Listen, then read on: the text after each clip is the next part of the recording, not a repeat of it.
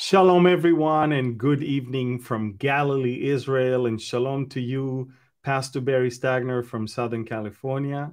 How are you doing? I'm doing great on this cool and cloudy Wednesday morning here in Southern California. Beautiful. Good to see you, Amir.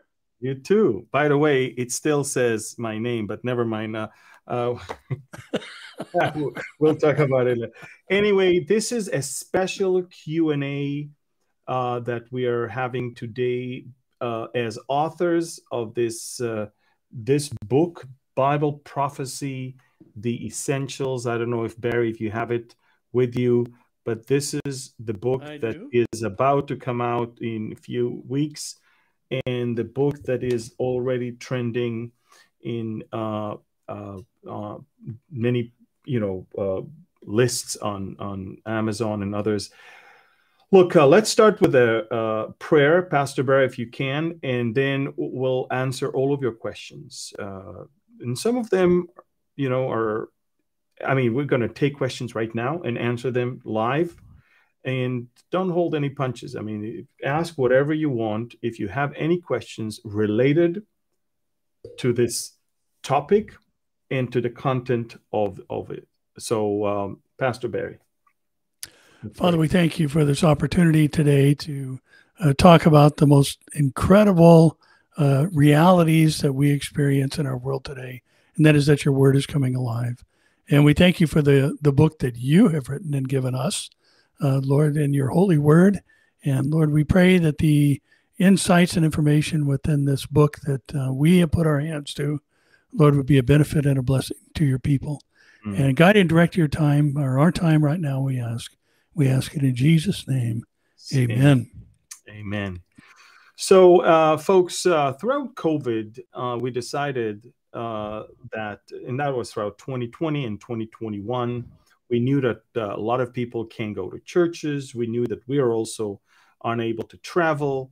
And so what we decided to do is to do or hold every few weeks a question and answers broadcast, where we got your questions and we answer them, Bible questions, and we answer them as much as we can.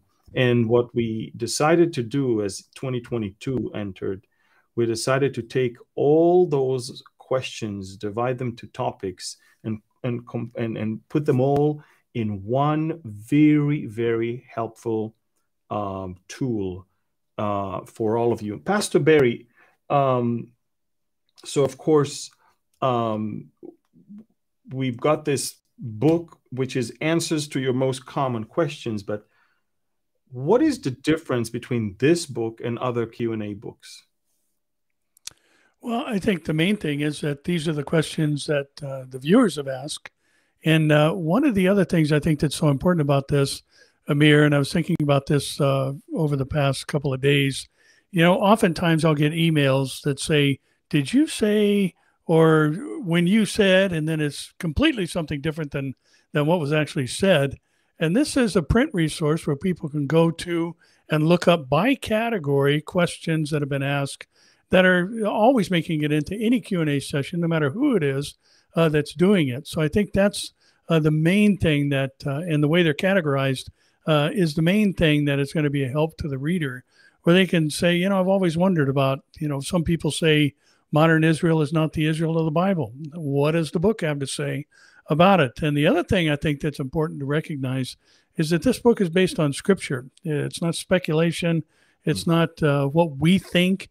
It's what the Bible says about these questions that have come up from people who watch the Q&A session. So I think, really, especially in this age of sensationalism and, where so many things are taught that, are just that. They're just sensational. They're speculation. They're not based on passages of Scripture, or they're basically coming from eisegesis, inserting somebody's interpretation into a different passage. So this is just straight up Bible. Here's what the Bible says about the questions you have asked. And I think another very unique thing about this book, if I may add, is the fact that it's to every question there's two answers.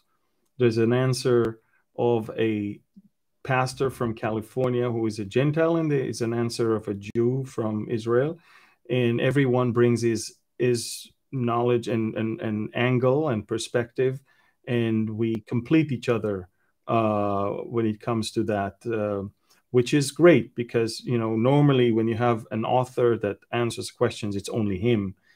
And here you get two for the price of one.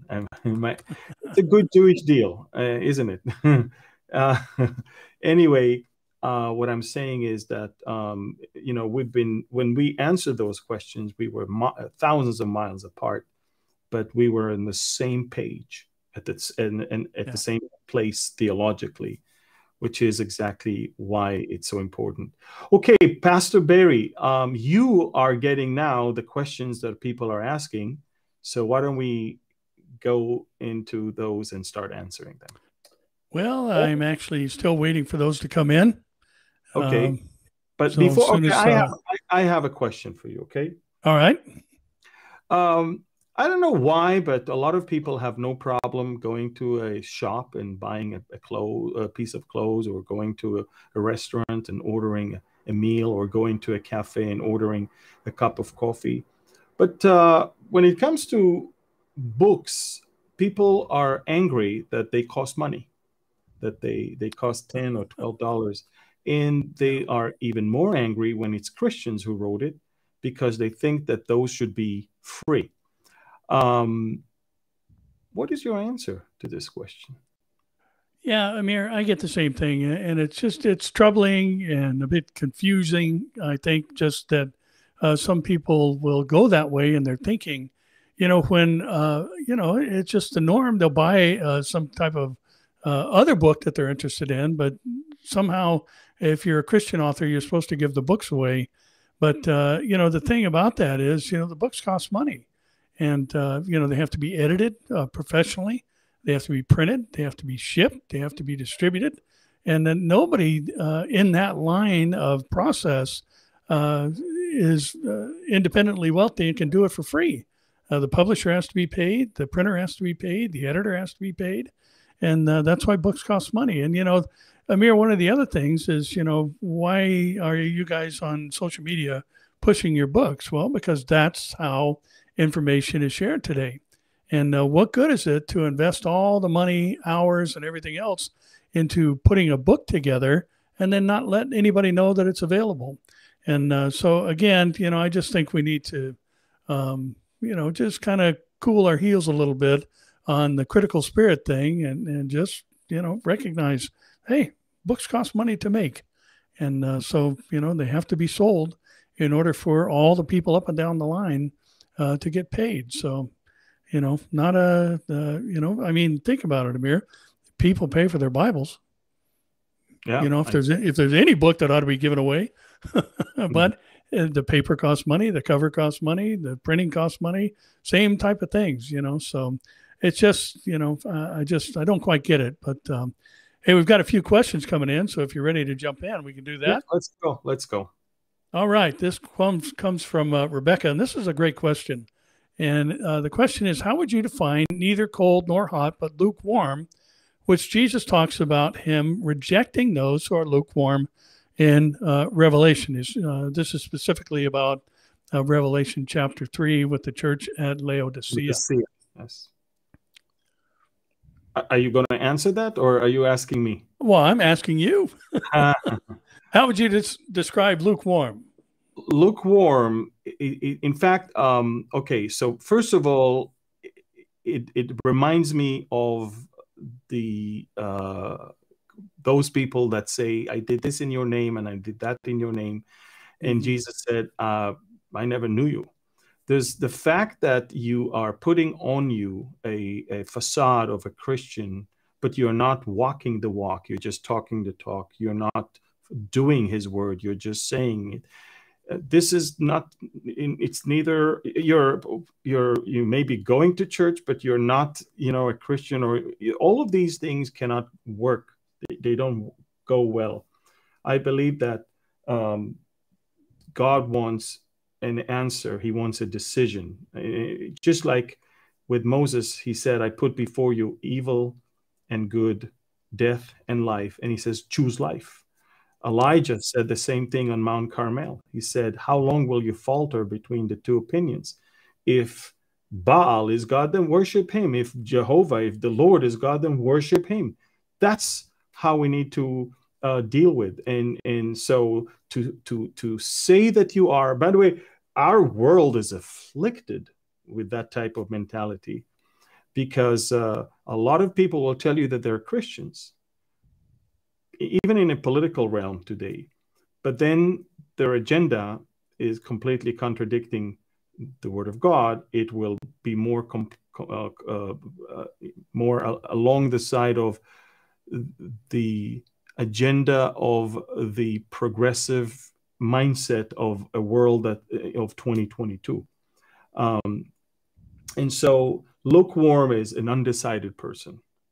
Lukewarm is a person that puts on a facade. Lukewarm is a person that is not walking the walk. Lukewarm is a person that is not doing what he needs to do. He's just taking the name and the of something that he's not really into.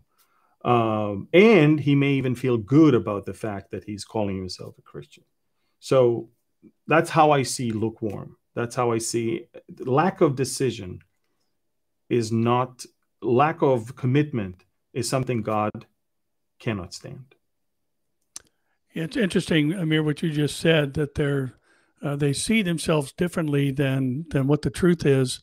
And that's exactly what is written in the letter to the Laodiceans, or the church of the Laodiceans. And that is that they think they are rich and have need of nothing. But Jesus said, but you don't know that you're poor, miserable, wretched, blind, and naked. And that's a description of their spiritual condition. And, there's another thing about this that I think is interesting, that in all the 7 letters, Jesus used some specific application that they would instantly identify with, whether it be cultural or geographical, but he would deal with some particular issue that they could relate to, and that includes the lukewarm state, because Laodicea lie in the Lycus Valley, and it was some 6 miles from Hierapolis, which was is in modern-day Turkey, and 2 miles from Colossae, a church that received a letter from Paul. But interesting that from Hierapolis, water would be shipped into Laodicea through open aqueducts. And it started in some geothermal springs up in Turkey that are still there today, that are used to make energy. And Colossae had runoff water from snowpack, and it was cold water. But when the water made the 2-mile journey from Colossae and the 6-mile journey from Hierapolis, both arrived in Laodicea in the same condition. They were lukewarm. And we know hot water is good for purifying, cold water is good for refreshing. So I think the Lord is saying, you're neither purifying your city, nor are you offering the refreshing waters of the word. And your state is much like the water that you drink. It's lukewarm. And lukewarm water is not very tasty. And that's why Jesus said, and therefore I'll vomit you out of my mouth. So, I think your assessment is spot on. That's what the Lord was saying. He's saying, you got all these claims and even activities, but, you're not something that is truly committed to me, or someone that is truly committed to me. And that's, I was thinking about it today. The enemy is using 2 groups of people the most. Is using those that are very, very, they have almost criminal mindset. And he's also using a lot of people that are very naive. He's using both. The naive people think they can bring peace to the world. They can appease every terrorist. They are those people that they really think, we'll hold hands and sing Kumbaya. They think that there can be world peace. We can share all the wealth, and we can do.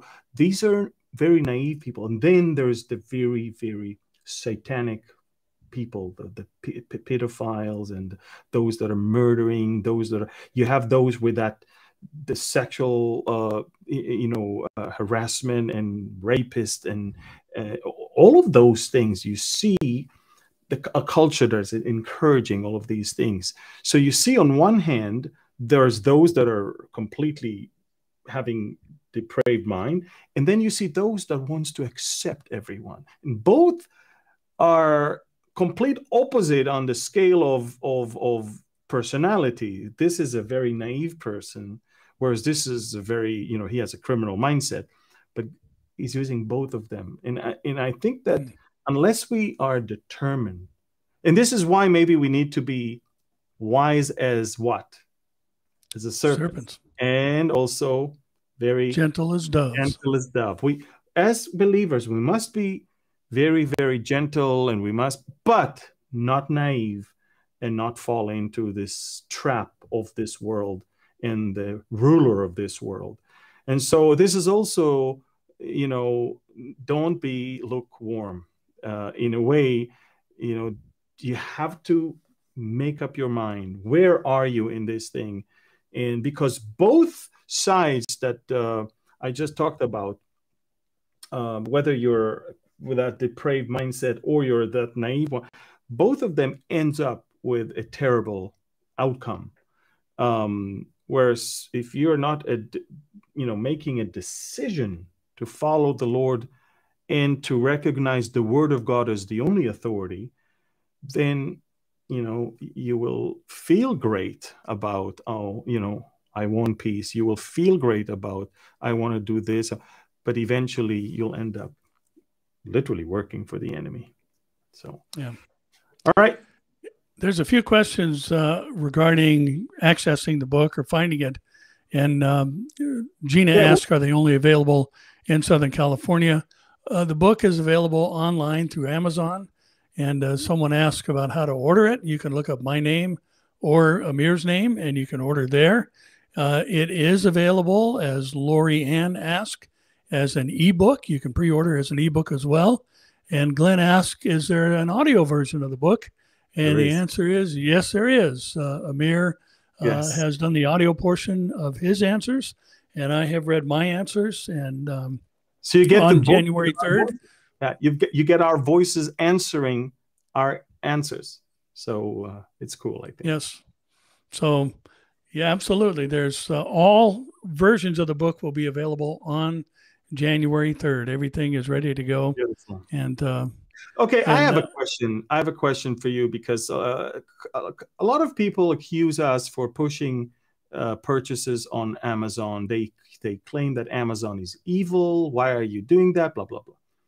And I have my answer, but I think you also know the answer. And the funny thing, they're writing those complaints on an Apple device, which is an anti-Semitic.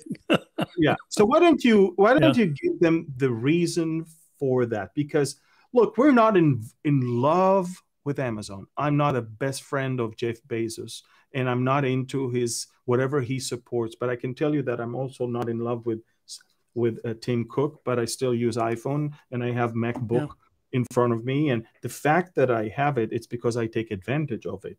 It's not because I support them at all, you know. But let me tell you also, Barry, can you explain to people once and for all, why is it important that we ask them to buy it online before the launch day? Because people are asking, why should I do that? Well, when you're doing that, it's a double service to the Lord. And tell them why.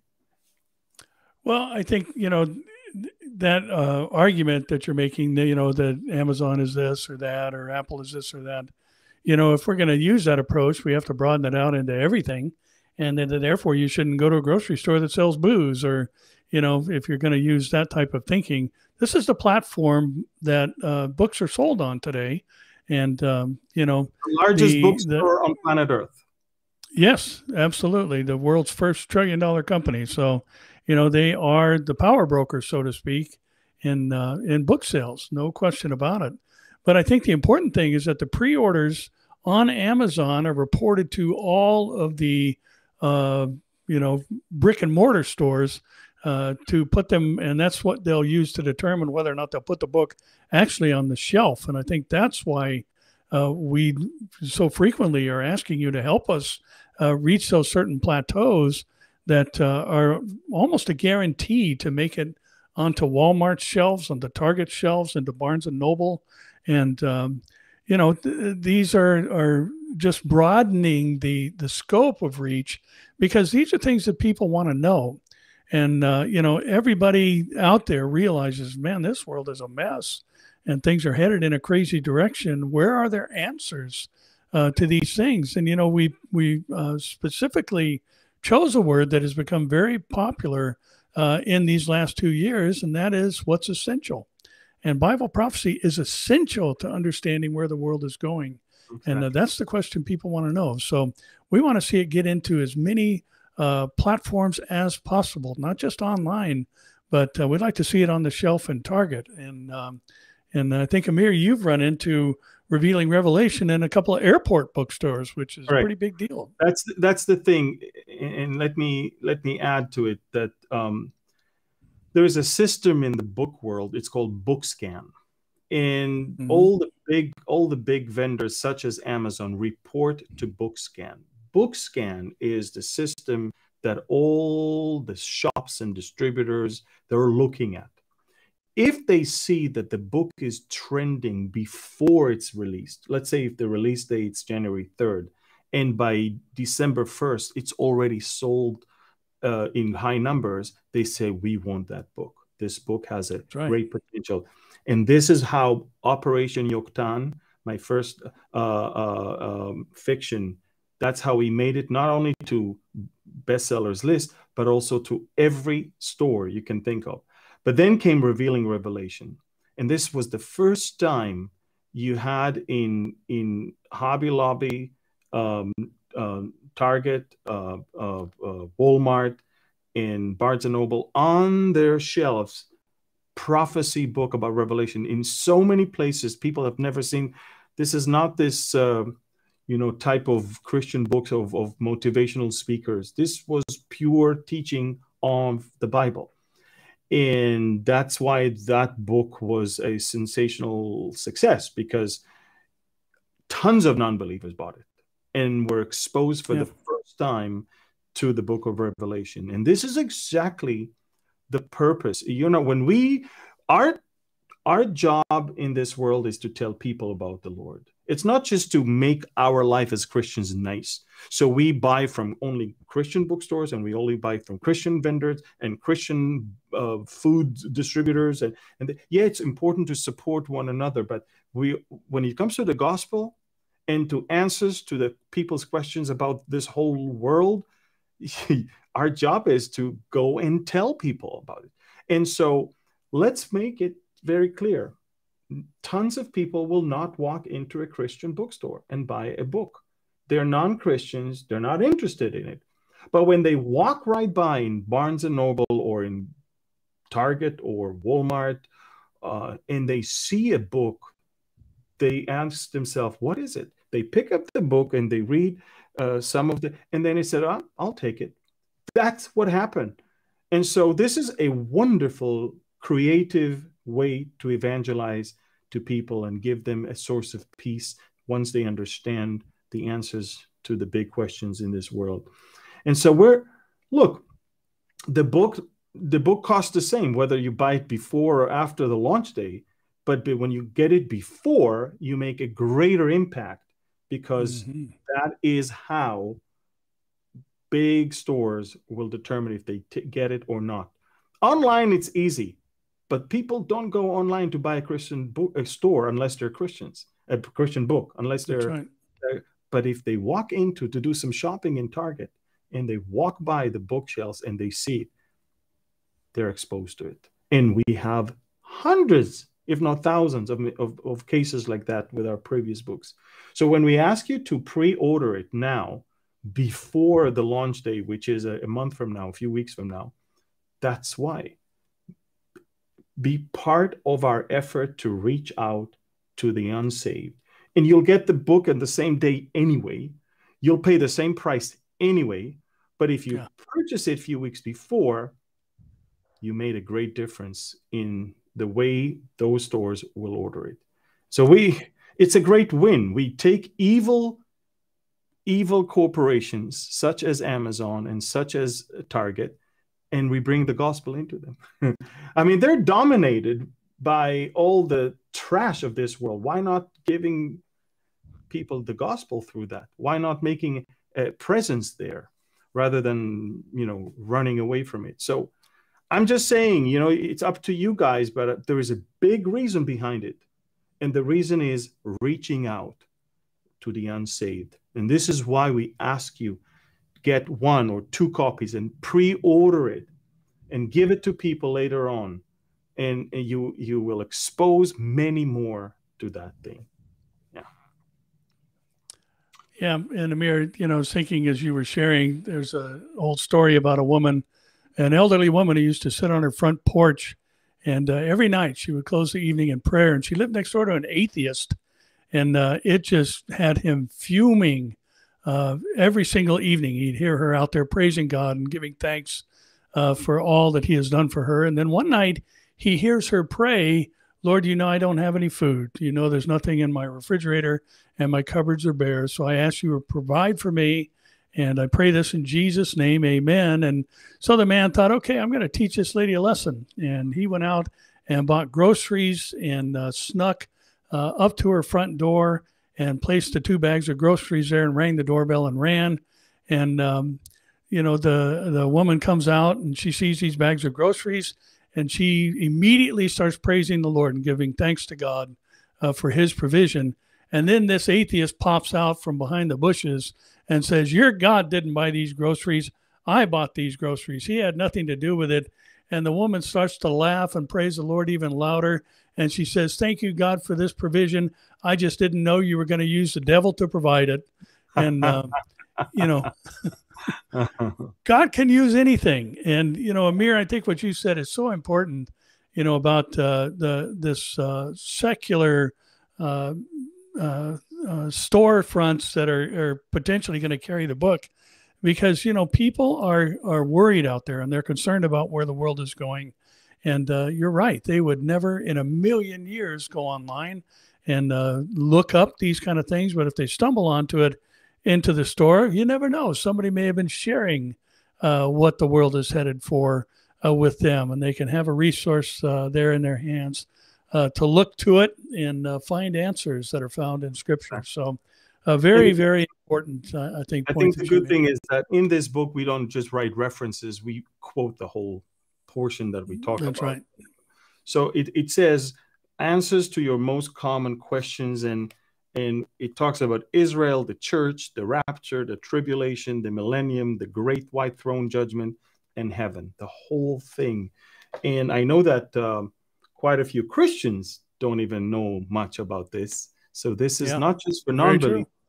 It's not just for non-believers. It's for all of those people that go to churches and nobody's teaching them about Bible prophecy at all. And so this is a wonderful way to get an understanding of all these topics. And again, all of that is backed up with scriptures. This is what it's all about. It's not our answers. It's the Bible's answers. That's right. And we're just voicing them in our own way, in English and in Hebrew. Hebrew and English. Right. So, And Amir, it's interesting that one of the editors of the book made the comment that, even though there's 2 people answering, it's not redundant. We both present kind of the complete package of an answer between the 2. So it's not like, you're going to read my answer and then you're going to say the same thing. It's just because of our 2 perspectives and, and the one Bible we both study, the answers are pretty well rounded, I think. And that was one of the things that one who participated in editing the book, had to say. So, again, there are questions in the book that have multiple interpretations. And one of the questions that just came up, Amir, you and I were just talking about this last night. And one of the questions that came up, there's no name associated with it, but the question is, multiple teachers are now advocating that Israel is not represented by the fig tree. Is it? And I think we both share this. Oh, I don't think. I know we both share the same belief regarding that particular issue.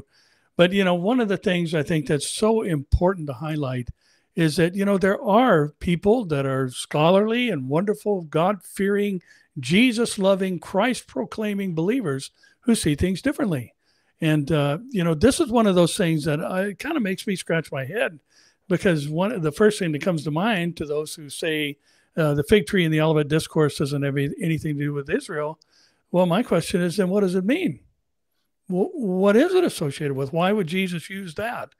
And, I'll throw out an answer first. I think one of the mistakes that a lot of Bible interpreters make is that they look at Luke and they look at Matthew, but they don't look at Mark's record of the Passion Week. Because in Mark, we're told the day after the triumphal entry, Jesus encountered the fruitless fig tree. And, the nation of Israel is represented as a fruitless fig tree in Jeremiah 8:13. Exactly. And then, the next day, Mark's gospel says, the next day they came upon the same fruitless fig tree that represents unbelieving Israel. And the observation was made, look, it's dried up from the roots. And that represents the pulling up of the nation of Israel from their national homeland. Exactly. Now, the next day, Wednesday of the Passion Week, Jesus says, now learn this lesson from the fig tree. Not a fig tree, not fig trees in general. This wasn't a horticultural statement. He's saying, learn the lesson from the fig tree we just encountered over the last two days. You got the same speaker talking to the same audience about the same fig tree. And that fig tree is representative of the nation of Israel. And he said, when you see that fig tree budding, you know that summer is near. And this generation will not pass away until all these things take place. And I think that there is ample Old Testament evidence. Hosea and Joel both use the same word picture for the nation of Israel being a fig tree. And yes. So, I think we can make the argument that the Bible supports that position. And I think a lot of people just make an argument that, well, no, it isn't, but never get around to what it does. Exactly. Because it has to mean something. It has to be something. And then they say, well, the Bible says, look at the fig tree and the other trees. So why mentioning the fig tree separately from the other trees if it's just about trees or something? Exactly. But I will tell you also, Barry, that a lot of people forget that Israel is likened to three major trees: to the olive, to the vine, and to the fig. Mm-hmm. The olive and the vine are spiritual and religious privileges of Israel in the Old Testament that now Christians coming to faith in Christ, Gentiles coming to faith in Christ, they are now grafted into that. It's the same God that we all have. It's the same forefathers that we all have. It's the same word of God in the Old Testament that we all share. So that's why we can say that you have been grafted into the olive tree. You have been grafted into the vine. But never it says you have been grafted into the fig tree. The fig tree has been and always will be just Israel because it's the national privileges. It's their land. It's their capital. It's everything that is connecting them as a nation to the land. And this is exactly why it's important that Jesus said that generation that will see the fig tree. It's not that the Christians will be the fig tree. The Christians will see the fig tree, and that generation shall not pass away. Look, I see a great assault on the hope of our soon rapture. And the assault is coming from so many directions, from outside, but also from within the church.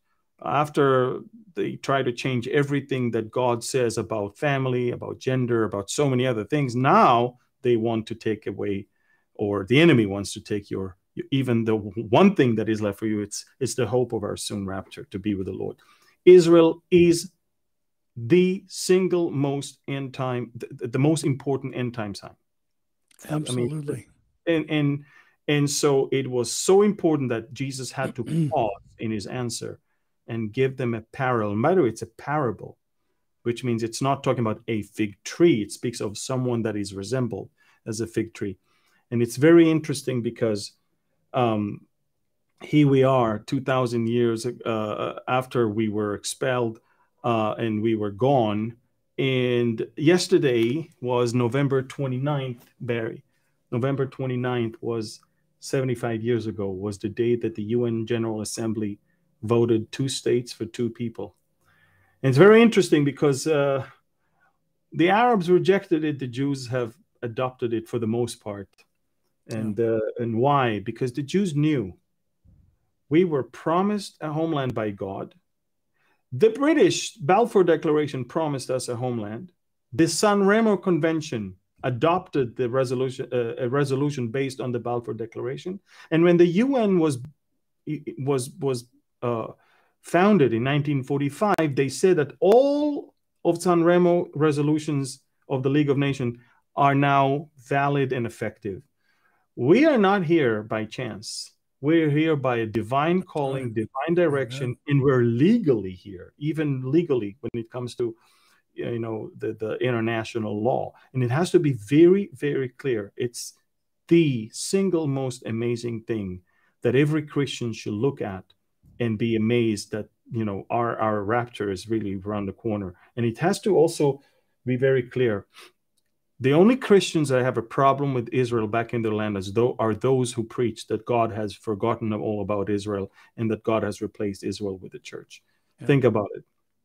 So here we are reading the most amazing prophetic portion of Jesus's teaching, and you see that he also made it very clear. That fig tree is coming back to life, that same fig tree, and that fig tree will be the sign that the end is very near for that generation.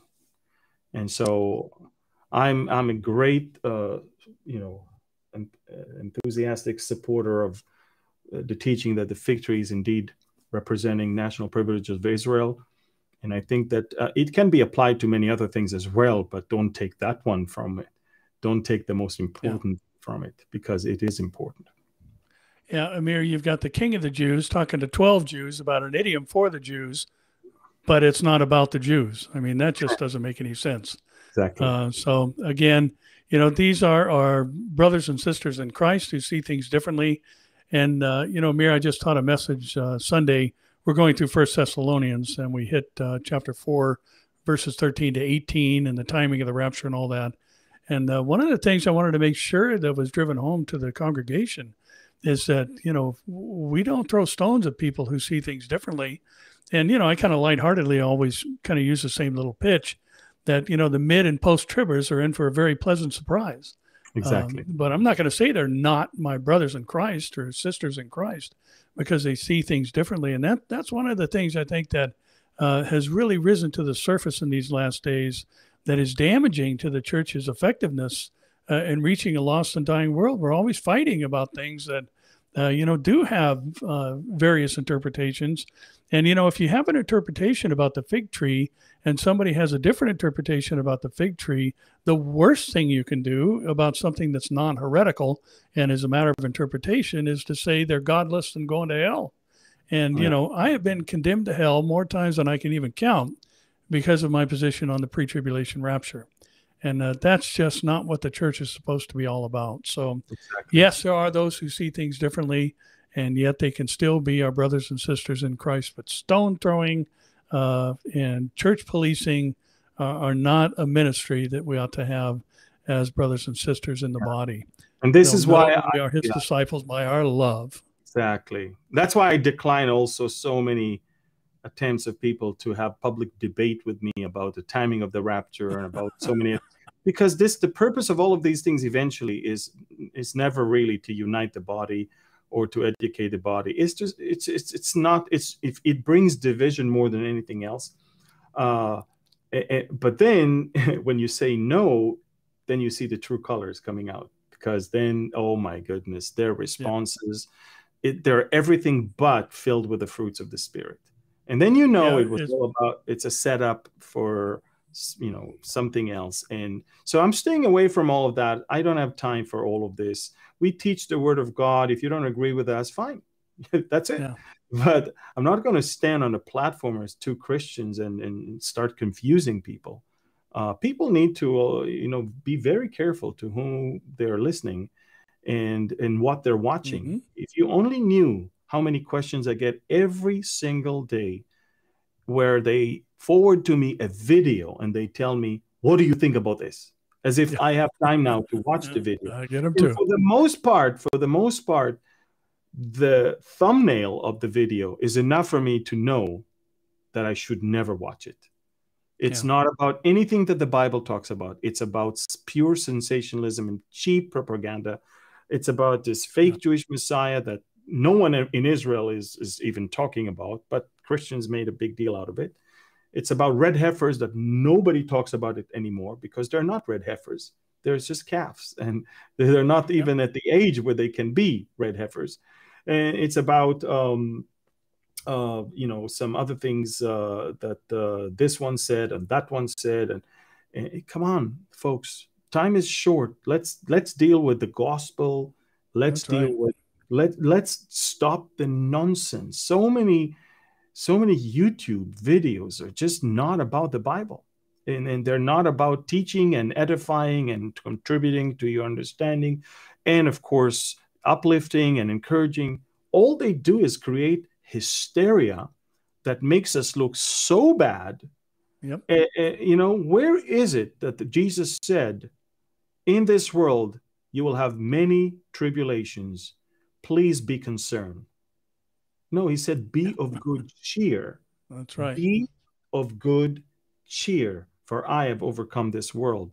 People are looking at us, and when they see that we're dealing with nonsense, conspiracy theories, stupid things that I'm not even sure why Christians should even go there, these rabbit holes that people are, just give the Bible, give the gospel, and just don't go there, and don't waste your time on it. Trust me, every minute you watch that video is you have one less minute to live and to be able to do something else. And so just stay away from that. We're getting close to Christmas, and one of the big questions everybody's asking, or a lot of people are asking, is Christmas okay to celebrate? Because I'm hearing a lot of different things. Every Christmas I get the same Christmas crisis of people. And let me tell you once and for all, if Jesus could tolerate the Feast of Light that is not biblical, and it's not, and used it to tell people that he's the light of the world, then you can tolerate something that may be not biblical, but use it to tell them about the king that was born. Just take that opportunity, even though you don't feel like it's, by the way, honestly, if the real birth of Christ was so important, the Bible would have given that to us. If the real date, it's not there because it's not that important. That's right. If it's not that important, who cares? Now, if the whole world is celebrating on the 24th, then you can make fool of yourself by saying, no, it happened on a different day, or no, I'm not. Don't celebrate it if you don't want it. But I would say, give them Jesus during that day. Tell them what is the reason for the season. Explain to them. Be all about, as a family. My mother-in-law is from Denmark, and we sit. That's her thing every year, is to sit as a family and have a meal and read the story from the gospel about the birth of the Messiah. And we let every member of the family read a portion. That's what it's all about. On Passover, we sit around the table and read the Exodus from Egypt. So I don't have a problem reading and talking about the birth of the Messiah. I don't know if it was on the 24th. I don't even care if it was. Who cares? The date, if the date was important, God would have told us that. But it's not important. What's important is that he was born. And what's important is that the Savior came. A child was born unto us, and he is Emmanuel. God is with us. Wonderful Counselor, mighty God, everlasting Father. Amazing thing happened 2,000 years ago. Why not making a mentioning of it? Absolutely. It's funny, Amir, because the devil sure is fighting hard to get the nativity scene off everybody's front lawn and off of public property. So he seems to see the value in celebrating that the son was born, a child was born, and a son given.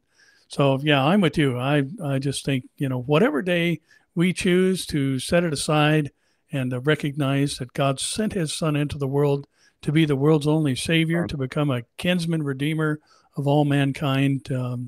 And those who believe will experience the benefits and blessings of knowing him as Savior and Lord. And those things will last into eternity. And if there's anything that is worthy of celebration, it's the birth of Christ. Amen. And the Amen. promise made all the way back in the book of Genesis about one who would crush the serpent's head as he bruised his heel. Yes. And so, I'm on the same page as far as that goes. And it's funny, Amir, you answered the question that Larry had posed, and that's about those who want to debate issues like the timing of the rapture. And, I think what you said is what everybody needs to understand. I've seen lots of debates and been involved in different debates and made the mistake of answering debate questions online a few times. Haven't done that in quite a while and won't do it because not once ever has anybody's opinion changed on the matter. And so it's just really time spent away from doing what we are commissioned to do, Exactly. which is go to the world and preach the gospel. And Amir, Debbie wants to know about the feasts of Israel. She said she has heard you state that the 4 spring feasts were for the Jew, and the fall feast will happen likewise. And of course, we know, that Jesus died on Passover, fulfilled the feast of unleavened bread in the tomb, and the feast of first fruits by being the first to rise from the dead, and then the birth of the church on Pentecost. And maybe you can talk about the fall feast a little bit and their fulfillment will be. It's important that you just said that the first 4 will fulfill in their chronological order. Within few weeks, all of them were fulfilled. Okay, That's exactly how the fall feast will be fulfilled, and this is why none of the feast is related to the rapture. They're all related to the Messiah coming, or the Messiah dealing with Israel. And it's a wonderful picture of the plan of salvation of the whole world. But if they are going to be also at the same order of the first 4, be fulfilled in their chronological order, then he has to come back to Israel for them to, on the Feast of Trumpets, then he will have to have them repent for their mistakes and wrong identification of Messiah. And then they will enter into the millennial kingdom, which is the Feast of Trumpets. So you have trumpets, atonement, and Feast of Tabernacles all fulfilled in Israel, with Israel, in the exact chronological order. You see, I have a whole message about the last trumpet. The trumpet that we are dealing with when it comes to the rapture of the church, the Bible says it's the trumpet of God. It's the trumpet of God, and it's not the trumpet of men in synagogues. And it's important that we understand that even when John was invited to heaven on the 4th chapter of Revelation, and he heard a voice sound like a trumpet, the whole description of the rapture you can see at in the beginning of the 4th chapter of Revelation. And not only by the way that they haven't accepted him, which means we had to change location up, but also the sound that was there to welcome him. So it's the sound of God, a voice of an archangel. It's not people on planet Earth that are going to make any sound of any trumpet for him to come. But the Jewish people will celebrate the Feast of Trumpet right when Jesus will return. And they will, of course, be together, see him returning, see the one whom they pierced, as Zechariah 12 says, repent and mourn. And then, of course, comes the amazing act of all Israel will be saved, as Romans 11 says, and they will enter, saved Israel, enter into the millennial kingdom for 1,000 years. And that's it. And then, of course, that Feast of Tabernacles that represent the millennial kingdom will be celebrated every year, and every nation will have to come and celebrate it in Jerusalem, as the latter part of Zechariah 14 suggests. Beautiful, beautiful things. I think we lost Barry. I'm not sure why, but I think this is it, folks. We're almost there at the hour. So I want to thank you. This was a special Q&A of authors regarding our new book, The Essentials. It's not a normal Q&A where we talk about all different questions. We'll do that one in a few weeks as well. But I want to tell you folks, if you haven't gotten it, listen to this Q&A and understand why it's important that you get it, folks, even before it's released in a few weeks from now, and help us get this book to bookshelves in so many big brick and mortar stores such as Target and such as Walmart and Barnes and Nobles and even Hobby Lobby and others. We want people, mostly non-Christians also, to be able to be exposed to a book that they will never buy because they don't walk into Christian bookstores. Get one for yourself, get one for your family members. Get it now. By the way, there is a dedicated website you can go to and read about it. It's called BibleProphecyTheEssentials.com. And this is it, folks. Thank you for joining us today. Thank you. God bless you, and shalom from Galilee. Pastor Barry, I think that you're with us again. Okay. There we go. Yeah. Was it only me that shut down? Yes, only you. Only you. Oh, gosh. But the Jew covered up for the Gentile. Don't worry. I just thanked everyone that this is it, that we're at the end. Any last word you want to say, Pastor Barry? Yeah, and again, Amir, it's just so awesome to see so many people jump on board, and even some of the comments and understanding that, hey, it costs money to make a book and all that. And, that's the attitude that we are so grateful for. And that's the attitude we all ought to have. And, our hope, as we, showed in our little clip, is that this will be helpful to people because, you're out there working with people that what on earth is going on?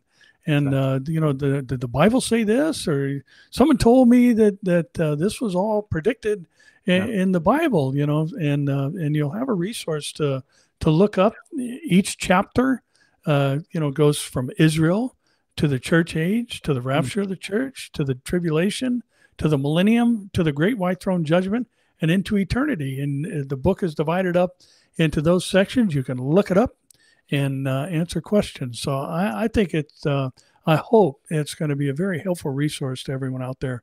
And thanks to all who have been so supportive and have jumped on board and pre-ordered the book. I mean, we really want to see it reach as many people as possible because, like Amir said earlier, it's a book with biblical answers. Exactly. So BibleProphecyTheEssentials.com. That's the website. You can go read about the authors, read about what the book is all about. And then, of course, there's a button there to pre-order. Please pre-order it. Let's get this book to the brick and mortar stores. Let's get unsaved people. Grab this book, read the plan of God for this future, and get saved. Hey, listen, I'm not doing as much as I used to Middle East updates because I am updating non-stop on Telegram. And if you're not on Telegram, you're missing out 24/7 updates from the Middle East and around the world. So why don't you see how you can join our Telegram channel? The only channel is the one with more than 300,000 subscribers. Don't be tempted to follow anyone else because there's a lot of fake channels that are even asking for money from people to subscribe. It's a terrible thing. So follow the one that has over 319,000 subscribers and get updated. And why don't we show you how you can do that as we say goodbye. Thank you, Pastor Barry. We'll do more Q&As together in the near future. Amen. And again, get the book, Bible Prophecy, The Essentials. And for following me on Telegram, why don't you watch this short video? Thank you. God bless you. And by the way, Barry has a Telegram channel as well. Barry Stagner, you can find him there. This is it. Love you. Thank you. God bless you. And shalom from Galilee. Shalom. Join the Amir Tsarfati and Behold Israel channel on Telegram. Here you will receive daily updates and audio messages from Amir. You can also take part in our community and reply with comments. Getting started is easy. Simply download Telegram from the App Store, then visit the Behold Israel Telegram channel in your browser. From there, click Preview Channel, then click Join. That's it. See you on Telegram.